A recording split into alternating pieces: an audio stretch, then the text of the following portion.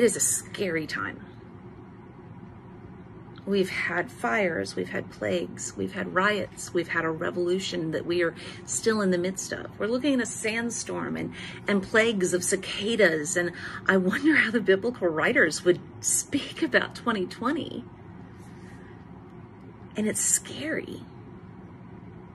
But I told myself early in ministry that I would make no decision whatsoever based on fear, because when I let fear drive my life, I have all of a sudden said, God, I don't need you. I can do it myself. So our elders and our church, our decision to not reopen currently is not based on fear. It is based on love. Love of our neighbors. Love of those at risk. Love of our community. And we are all inundated with information. We are given more information than we know what to do with and how to sort through. The government says we can open, and yet still churches are showing how one person comes to worship and 26 are infected from that one service, and then 35 in the community, and then hospitalizations and deaths. And I love those people. So I want to protect them.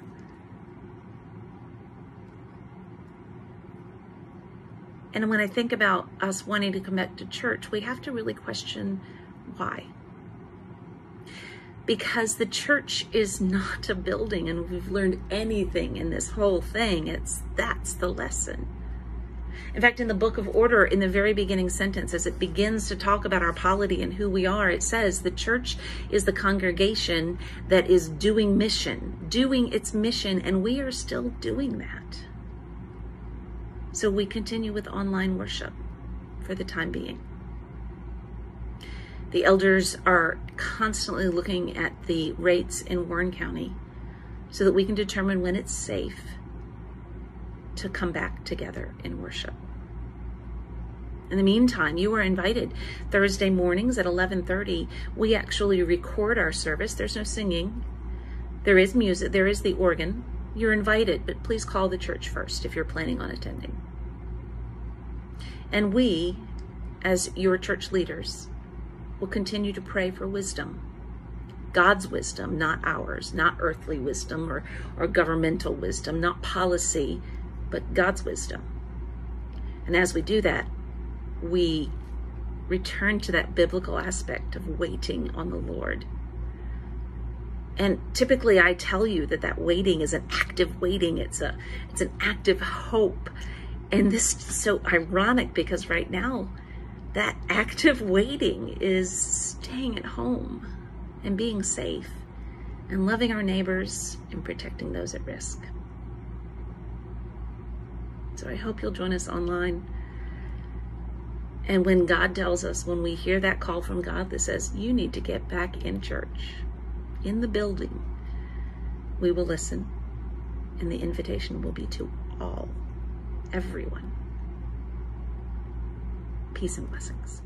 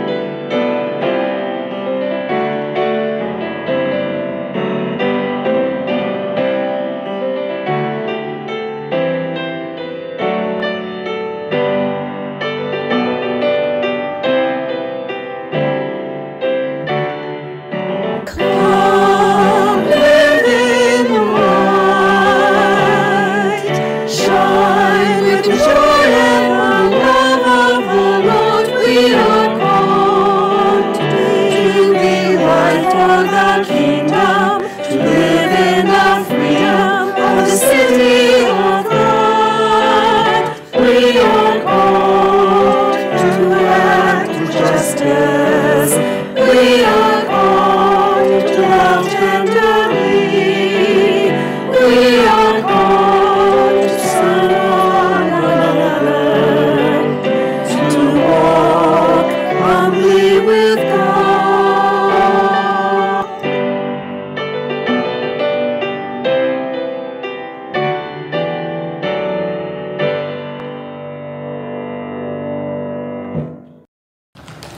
Welcome to Front Royal Presbyterian Church with our online worship. We're so glad that you've tuned in with us today.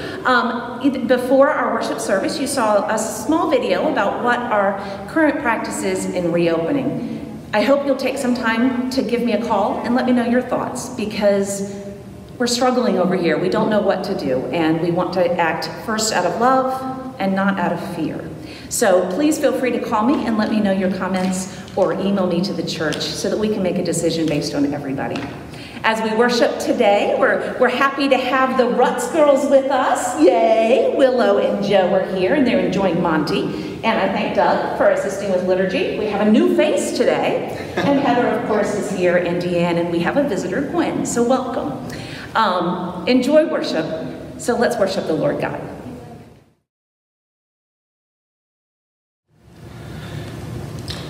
The call to worship. Jesus said, "Anyone who receives you receives me, and anyone who receives me receives the Father who sent me." Sisters and brothers, boys and girls, we gather together in the presence of the God who receives us with open arms, who loves us unconditionally, and who bids us to do the same to one another. Let us worship God together.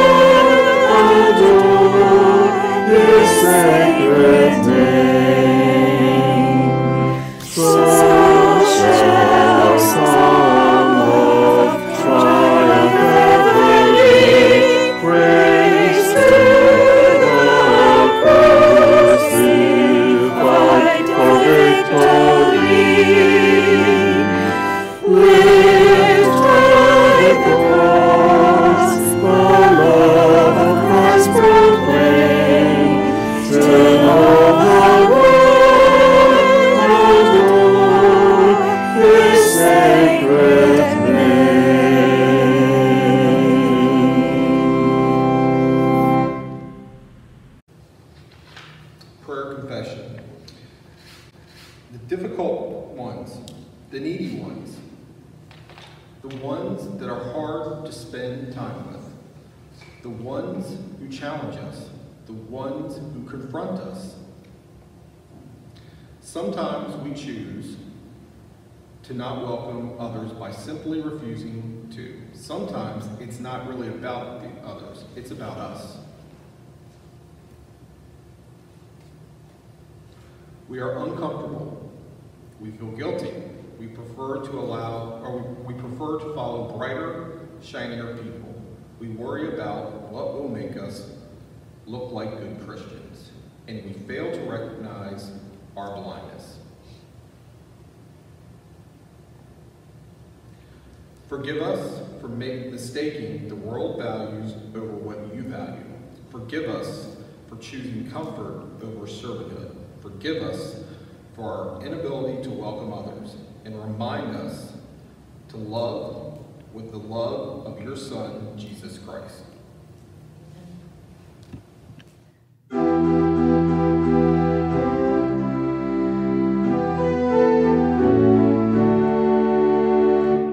Come and fill our hearts with your peace. You alone, O Lord, are holy. Come and fill our hearts with your peace. Hallelujah.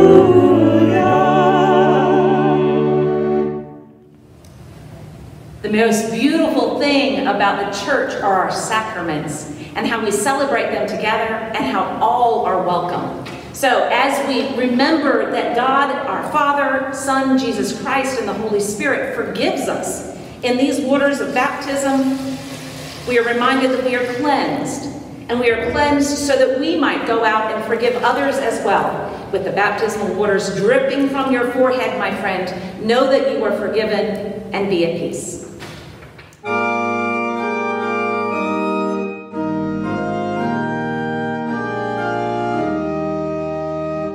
Glory be to the Father, and to the Son, and to the Holy Ghost, as it was in the beginning, is now, and ever shall be, world without end. Amen.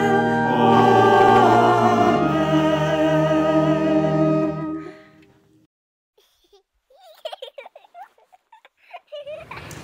I am excited because I get actual children in my children's sermon today. Yay! So, you've been watching online. You know what we're doing. We're making our grateful chain, right? I'm going to sit way over here, and you look absolutely beautiful. You know that. I got to see Cecilia last week, and that was I know. She's so cute. Okay, so we have our grateful chain. So I'm going to ask you guys, what are you grateful for today? Our family. Family, that's a good one. What about you, Miss Willow? What are you grateful for? The world. The world, yes. You know what? That's a very good one to be thankful for. And how we're taking care of it, yeah. Deanne, what are you thankful for? I'm thankful for all the rain because I have lots of good stuff in my garden growing. Ah, garden is growing. Do you guys have a garden? Not what we will go into, but are not very What? very kept on going to. The cat kept going to the bathroom in it? Yeah, that's not a good thing for a garden. Gwen, would you like to tell us what you're thankful for, grateful for? I'm grateful that I'm in the church right now instead of sitting at home. I appreciate this. Yes, well, we're so glad that you joined us. Everybody is welcome to join us on Thursdays at 11:30 if you'd like to join us. It is, you forget how much you miss the organ until Heather plays, and you forget how much you just miss this place, don't you? Doug, what are you thankful for? I am thankful to work for a company that allows us to work from home during this pandemic. Absolutely. My husband is working from home and he's loving not having to commute to Tyson's. He's spoiled rotten. Heather, are you still in here? I am grateful that I only have 5 more days as Dean of Winchester ATO. And 5 more days of what? As Dean of Winchester ADO. Ah, 5 more days of Dean is awesome. You've been working hard. So I am thankful because I had a wonderful weekend with my family, but even more so than that, my son turned 21, and so I'm thankful that he is healthy and happy at 21, and this is where you all drop your jaws and say you can't be old enough to have a 21-year-old. So thank you for all of that. So I have some questions for you. The sermon today is about welcoming people. So how do we welcome people? What are some of the ways we do that? As a church or as people in our homes? How do we welcome people? Hello, that's a good one, yep. What else do we do? Monty, hello. We what? And hi. When somebody comes to your house, do you give them something to eat sometimes? Yeah. Yeah, you'll usually offer them a drink, a cup of water, or something to eat. What about here at the church? What do we do to welcome people here at church? We pray. We say good morning. There are lots of ways we do that. So the next question I have for you is, do we welcome everybody at the church? Yeah? What if somebody comes in the church that doesn't look like us or doesn't speak our language?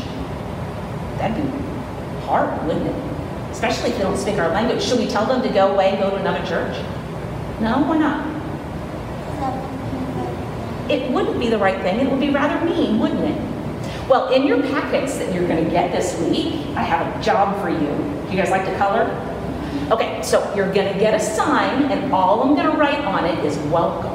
And I want you to think of all the different people that we welcome into church, or animals like Monty here. Yeah, all the different things we do to welcome people.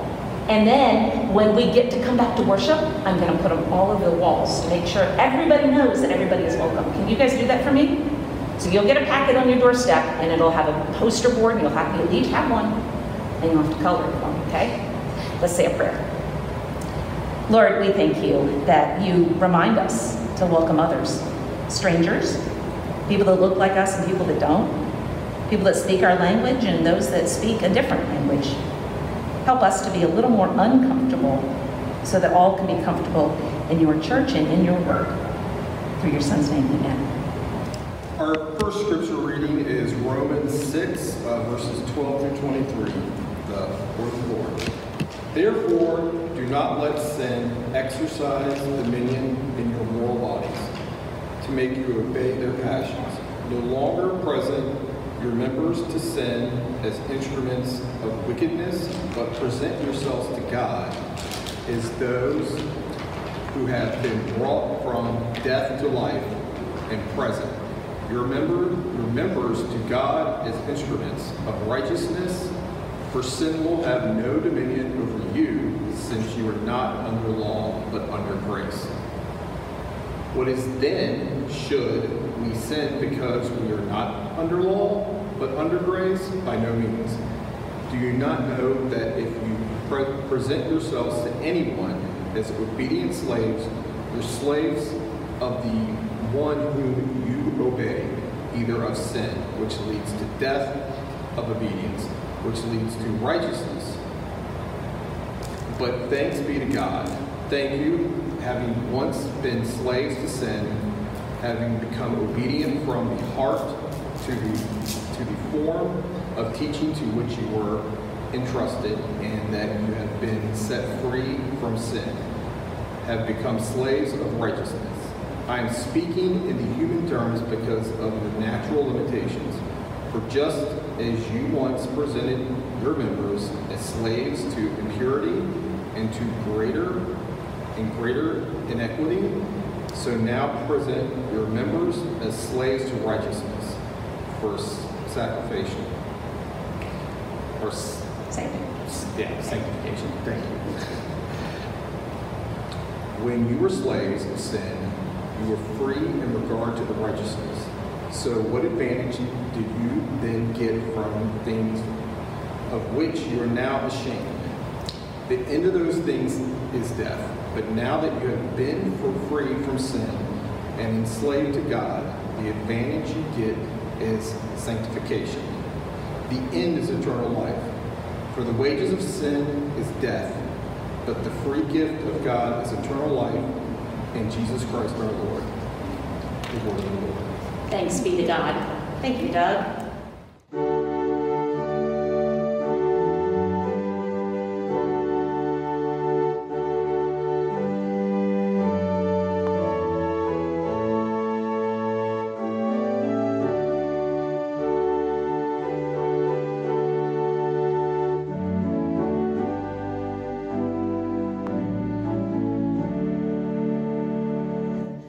Blessed assurance, Jesus is mine.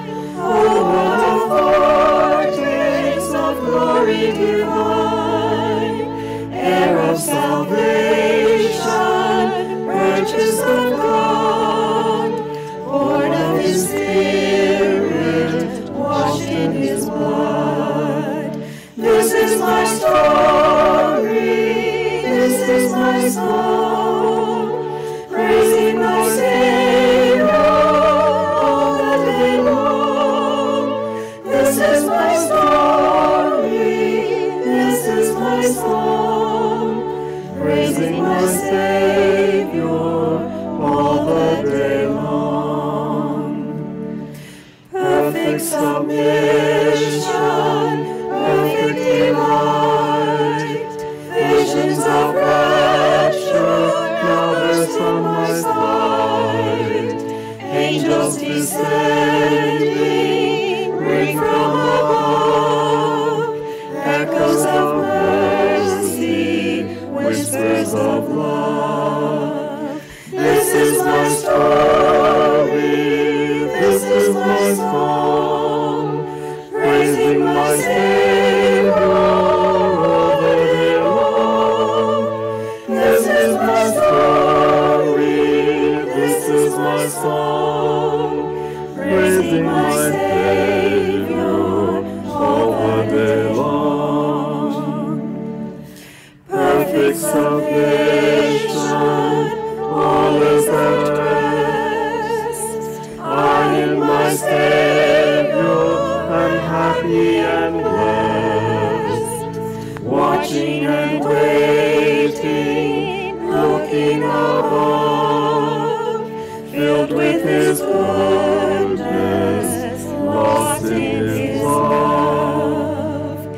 This is my story, this is my song, praising my Savior all the day long. This is my story, this is my song, praising my Savior all the day long.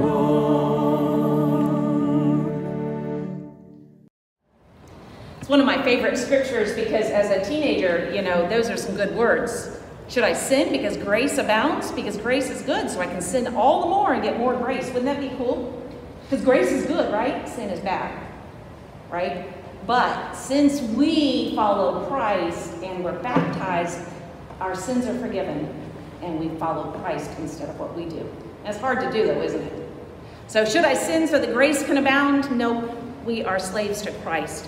And slave's a hard word to speak and to say, but in that we recognize that our personhood, all of who we are, belongs to Christ, and that's the blessing. As we go to prayer today, we have a couple blessings. Deanne, you're back doing better? Getting there. Sherry said hers is doing better. She was here at the office yesterday, so we're glad to hear that. Dr. Ronnie is slowly still improving, and Richard Johansson, who we keep in our daily prayers, is taking morning hikes, and I just thank the Lord that God's got his healing hand on him. I asked for prayers for a family, the Hazel family. Eleanor Hazel passed away last night. You may know them as the Bill Hazel Construction Company in Northern Virginia. So we have our prayers for the Hazel family. Let us go to God in prayer. Lord, you would have us welcome anybody and everybody. You would have us keep the doors to the church wide open 24 hours a day, 7 days a week. You, O Lord, would make this place and all places a place of comfort and sanctuary, a place of welcome and hospitality. but the world gets in the way. The world gets in the way, and we recognize that the sins of the world values that we bind to are not yours. And so your church has become that place that is comfortable to those that we know, those that look like us. And you, oh God, in creation, made this wonderful, diverse planet with all different flowers and animals and nothing looking the same. And you ask us to love in that way as well. And yet we fail as your church, as your children, as the world. Right now, in this time, Lord, we ask our prayers be on the communities that need healing. We ask you, Lord, to put your blessing on those that serve our communities, whether they wear a badge or they drive a big red fire truck, Lord. They drive an ambulance. Keep them safe. Put first and foremost in their minds their oath to serve the community and bring about purity and wholeness. We ask your blessing, Lord, on those that are sick, those that care for the sick. We ask your strength, Lord, your courage and your wisdom to stand up in this time to speak your word, even when it conflicts with the world's word. Remind us that we may not all think alike, but we are all your children. Remind us, Lord, that though we may disagree, Christ is the bond which ties us together. And send your spirit, that hovering spirit that first was over creation's waters and then woke up the disciples with flames on their head and sent them out into the world to baptize and tell your word. Wake us up, Lord, from our complacency. Help us to use this time because it's so different. That we're stuck in one place, we're isolated, but Lord, let us not retreat from your word. Let us not get lost in the worries of today. Let us not fall apart from our families because we're spending too much time together. Help us, Lord, to build community in new and innovative and creative ways. Give us the strength, Lord, as your church, to reach out beyond these walls, to speak a new word to the community. Give us the courage, Lord, as your church, to speak out against the hatred in this world. Give us wisdom, Lord, the wisdom of Solomon, the wisdom that you give to us in Scripture. For the wisdom of your word, Lord, is so much more than the world around us. Speak to our church leaders, not only here, but everywhere. Let the church be a beacon of hope and light and grace. Let us listen for your still small voice so that we might know what you are calling the church to be in this time and in this place. We ask your blessing, Lord, on those that are grieving. There is so much hurt in the world. So for the Hazel family, Lord, let your spirit just move among them as they grieve. Let them laugh and tell stories and remember. Be with our community as we grieve the things that once were. Help us to grieve those but still move forward. Be with those that are sick. We give you thanks for Dr. Irani and Richard Johansson and your constant presence with them. We give you thanks, Lord, for Sherry's back feeling better. We ask you to continue to heal Deanne and to continue to heal Harriet and be with those that feel so isolated in their homes. Let your spirit be their presence and their guide. Lord, all of these things we lift up to you, knowing that when we pray through your Son's name, you hear our prayers. So let us pray together. Our Father, who art in heaven, hallowed be thy name. Thy kingdom come, thy will be done, on earth as it is in heaven. Give us this day our daily bread, and forgive us our debts as we forgive our debtors. And lead us not into temptation, but deliver us from evil. For thine is the kingdom, and the power, and the glory forever. Amen. Doug's about to be really mad at me, because I gave him the long scripture. Mine's just 2 verses. Yep, sorry. But it is the lectionary passage, and this is Matthew chapter 10. I'm going to take this mask off. It's lukewarm. It's Matthew chapter 10, verses 40 through 42. And it's about welcoming, as you can probably guess. And interestingly enough, the other lectionary passages that I said last week was that of Abraham sacrificing Isaac. And that is one tough passage to preach. So I opted for the gospel. This is Matthew 40 through 42. Whoever welcomes you welcomes me. And whoever welcomes me welcomes the one who sent me. Whoever welcomes a prophet in the name of a prophet will receive a prophet's reward. And whoever welcomes a righteous person in the name of a righteous person will receive the reward of the righteous. And whoever gives even a cold cup of water to one of these little ones in the name of a disciple, truly I tell you, none of these will lose their reward. The prophet Isaiah says, the grass withers and the flower fades, but the word of our Lord will stand forever. Thanks be to God. Welcome is the word for the day. Welcome, and it's a great word, but we're going to kind of dig into it a little more. In 1979, Tim Hansel published a book that was titled, When I Relax, I Feel Guilty. And I have to say, I'm doing a lot of relaxing and I do feel guilty. But this is what he says. I'd like to buy $3 worth of God, please.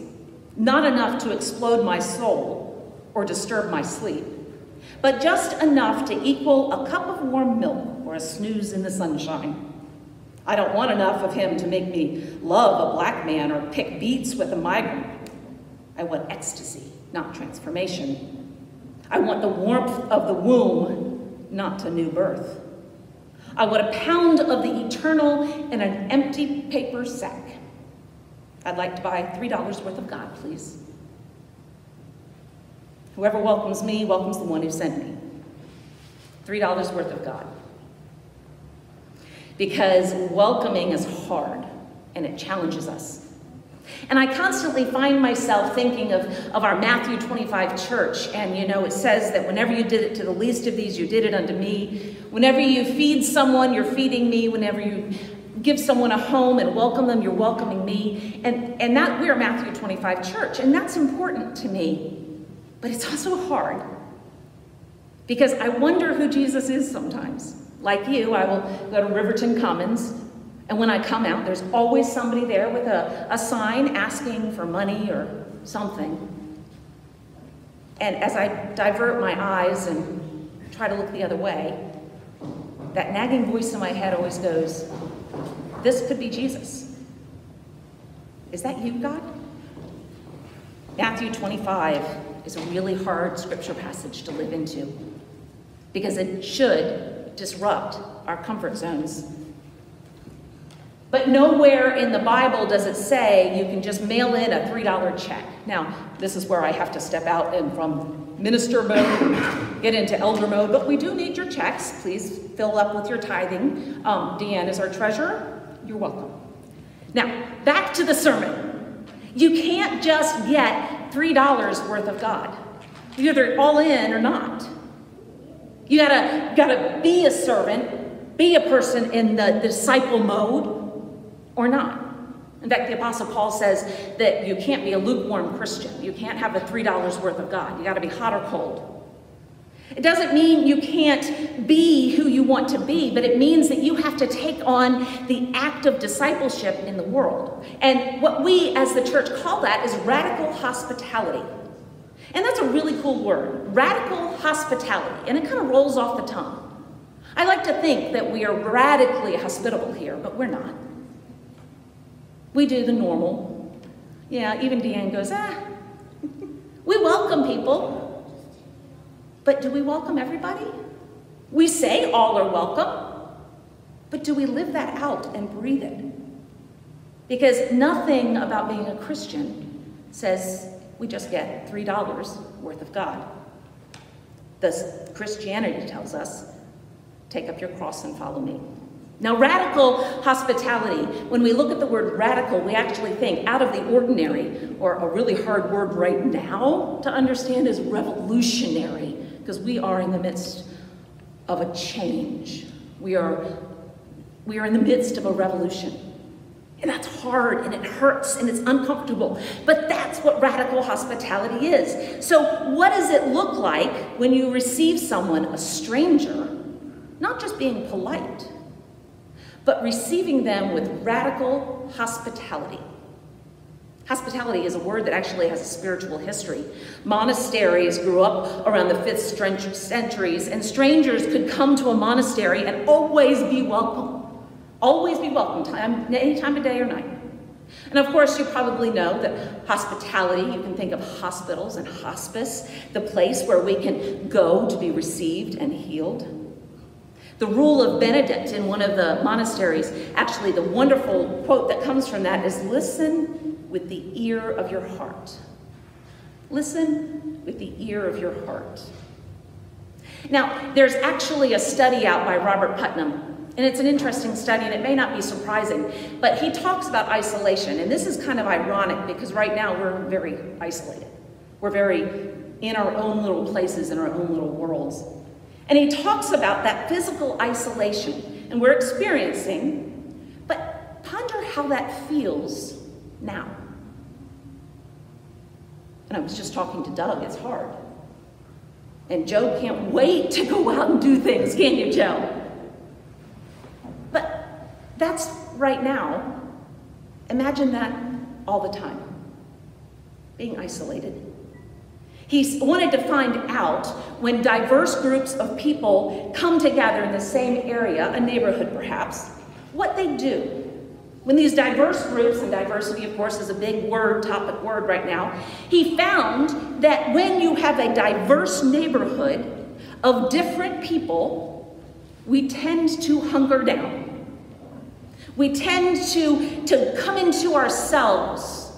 We watch more TV, we have fewer friends, we do fewer community projects, we don't interact with one another. And as a result, the trust and interaction between people starts to diminish because we're most comfortable with people that look like us. Many of you know my family just moved, and we moved from one of those great neighborhoods where everybody's my age and all my best friends were within earshot. Each of my kids had all their best friends growing up in the neighborhood. It was a great place. Everybody looked like me. And then we moved out here to the country, and we have land, and we've been here for a month or 2 months. I have to confess that I haven't met my neighbors. I wave at them when they go down the driveway. You know one. I know one. Yes, I do know one. And I watch more TV when I have Wi-Fi. I have fewer friends that I hang out with. In community projects, I can't even get myself to plant a flower. So Putnam's right. When these results came in, he distributed his findings, and he was a dyed-in-the-wool progressive and very pro-diversity. But he said, in the face of diversity, most of us retreat. And that's sadly true. Diversity is everywhere. It smacks us in the face when we turn on the TV, when we scroll through social media. So what are we doing? More often than not, I hear people saying, I'm turning it off, I can't take it. Yes? I just can't take the news anymore. I can't take the fighting on social media. I'm just gonna turn it off. And in doing so, we start hunkering down because we recognize that maybe our human bodies can't take it. But we also recognize that it's easier to pretend that it doesn't exist than to actually confront it and doing something radical about it. Something that might risk your reputation. Something that might make your neighbor mad. Radical hospitality. It's getting a little rough. And it's a whole lot easier when there are rules to follow. Department stores have rules. Customer's always right. Okay. But if you work in a department store, in a company, there are rules that you have to follow, and that makes life easier. The government, when you're in a job, there are rules you have to follow. All of these different places have rules, but we as the church, we've forgotten our rules.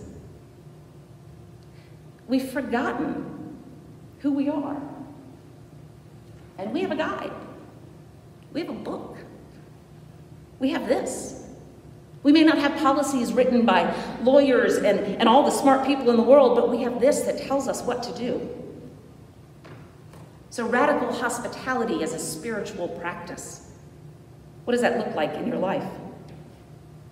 Not talking about just opening the doors, that's easy. Not even talking about just offering a glass of cold water, because that's easy.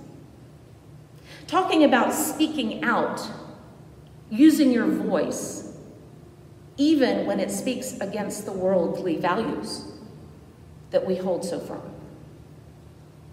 Speaking out and using your voice to further the word of God instead of the other words that are in the world.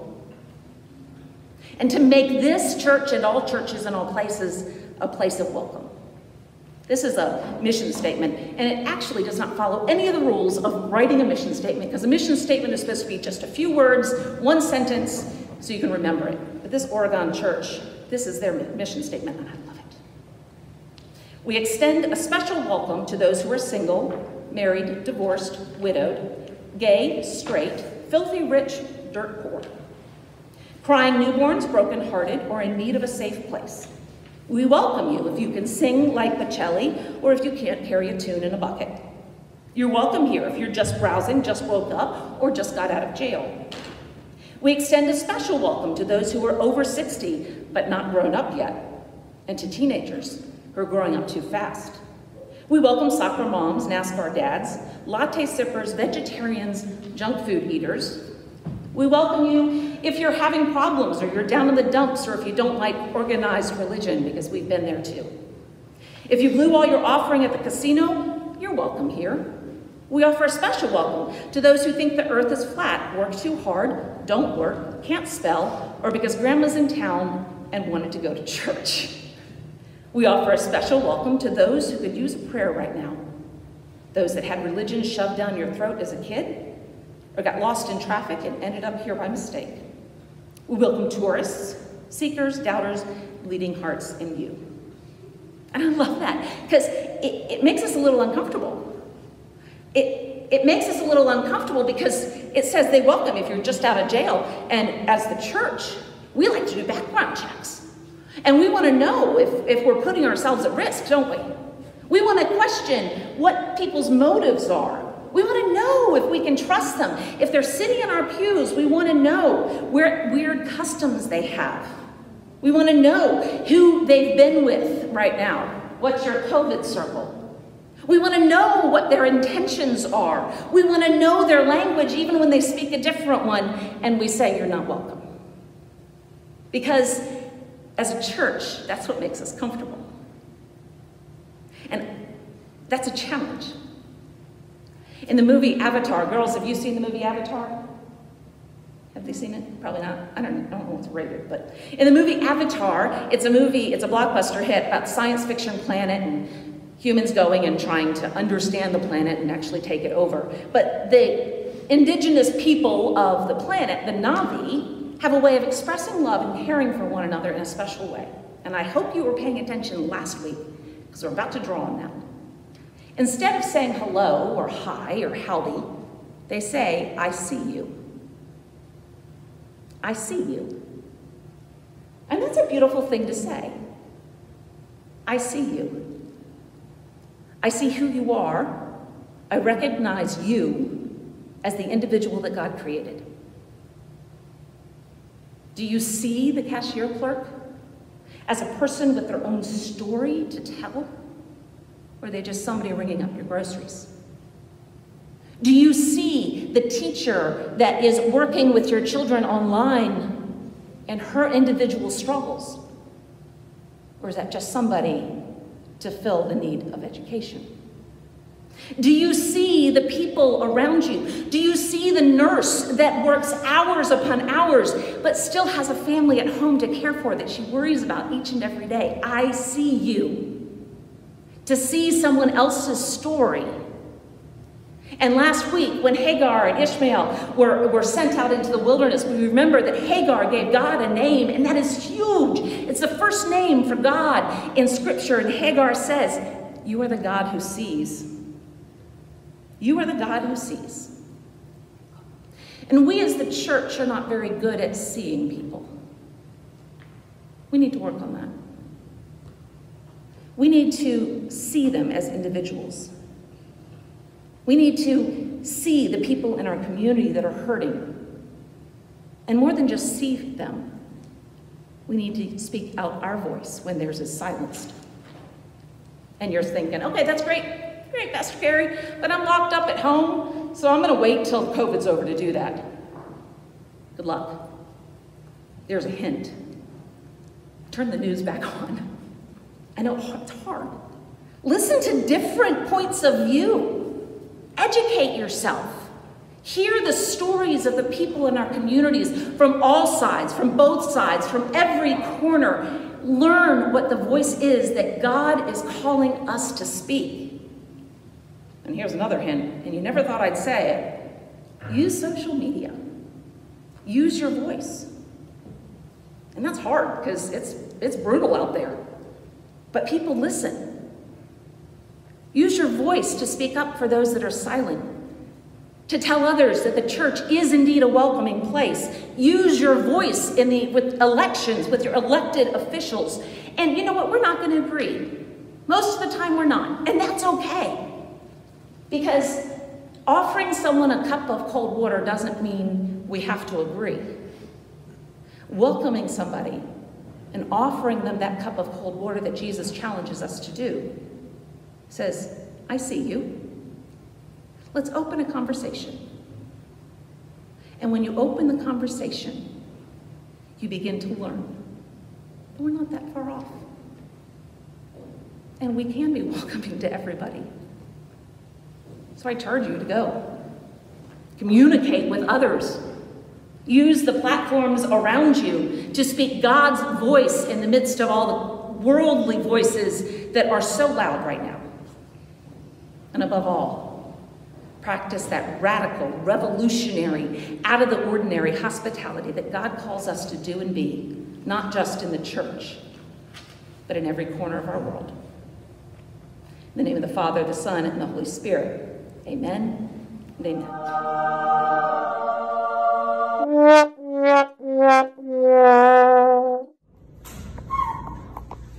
Hello. Oh my God. Hi. Are you new? It's nice to meet you. Okay, so we have a lot of programs. We have a nursery. In case we have any kiddos. That's information on the staff. We also have a soup kitchen. We always are looking for volunteers. So if you want to come, that's every Thursday. Right. And of course, you want to know all about our pastors. We give some information before you meet her. Okay. And just like some general information about the staff of the church. And we want to make sure you know. So, welcome. I'll take you to see the pastors right now.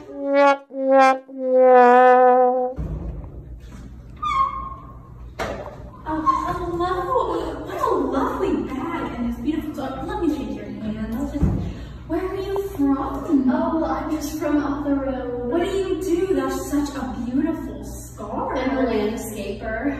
Oh, that sounds wonderful. We have to talk more. Let's sit together.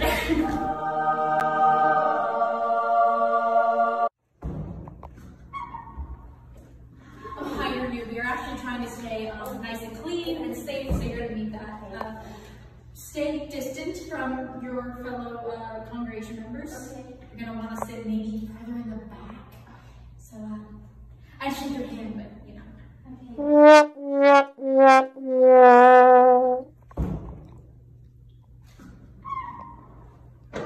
Hello.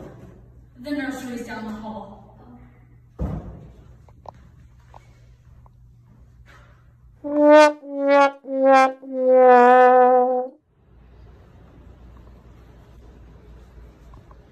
Excuse me, that's actually my seat. I have family, so if you could scoot a little bit more. Thank you.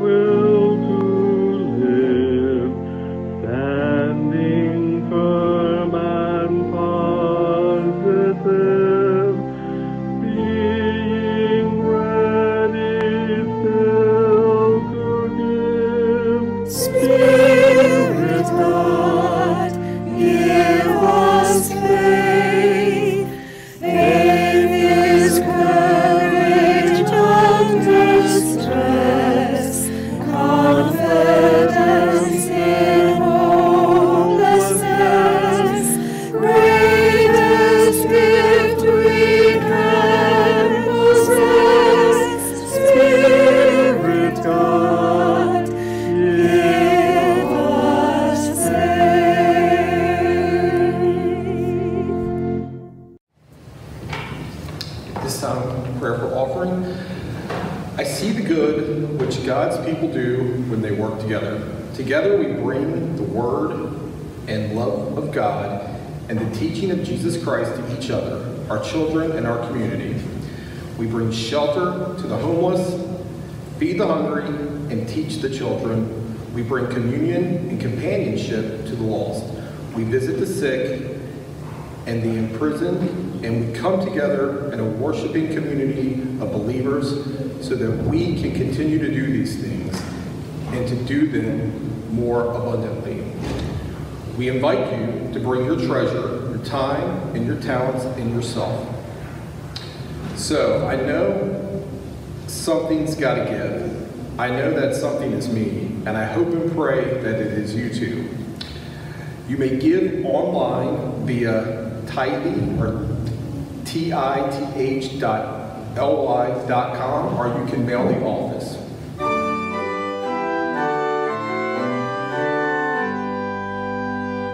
Praise God from whom all blessings flow.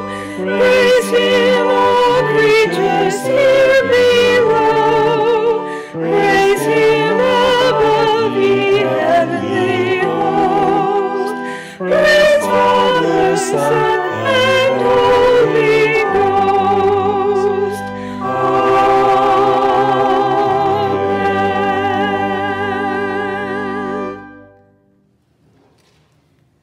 Let us pray. Good and gracious God, we are blessed beyond anything we can begin to fathom. And out of our many blessings that you have so graciously poured on us, we return to you tithes and gifts, our hands and feet in the service of your Son, Jesus Christ. Use them to bring about your kingdom. Use them to challenge us to live into the radical hospitality that you have set before us. Through your Son's name, bless them. Use them. Multiply them as only you can. In the name of the Father, Son, and Holy Spirit, amen. My friends, you are sent out from this virtual space into maybe another virtual space to speak your voice, to speak God's voice above all others, because the church needs to be seen and heard in this time and in this place. So I challenge you, I charge you, I command you, as Jesus commanded his disciples, to go out into the world, baptizing all of those that you see, teaching them the words that he has commanded us. And remember that always, wherever you go, God goes with you. In the name of the Father, the Son, and the Holy Spirit, amen and amen.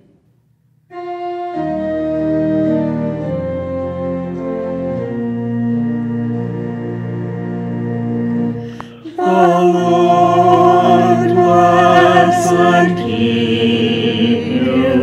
The Lord make his face to shine on you and be gracious, gracious. The Lord bless and keep you.